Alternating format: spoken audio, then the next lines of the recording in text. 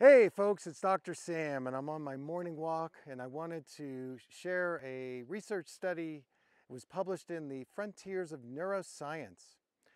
Researchers took a group of Alzheimer's patients and they did a lot of eye exam tests on them, and they found that there was a percentage of them that were linked to glaucoma. So glaucoma is a neurodegenerative disease. It can cause blindness. It affects our optic nerve and our visual fields.